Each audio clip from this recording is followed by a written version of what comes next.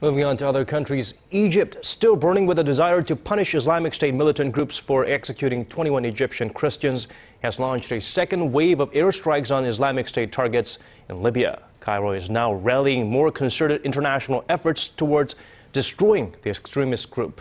Our Hyun-bin has this report.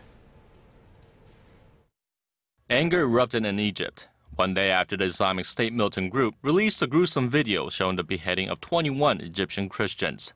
That rage rained down on IS-controlled areas in Libya, where the decapitations are believed to have taken place.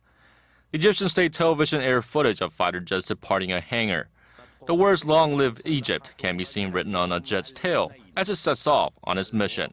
This was followed by night vision aerial footage showing airstrikes destroying reported IS camps, training sites, and weapons storage areas. Of course, what happened is a barbaric and savage terrorist act that goes back to the Stone Age. I can't imagine who would do that. Egypt has every right to defend itself, and it must take steps against this type of terrorism carried out by those fundamentalists. While the bombings were taking place, some of the victims' families held a funeral service for their loved ones in El Or village of Samalut, though their bodies presumably remain in Libya.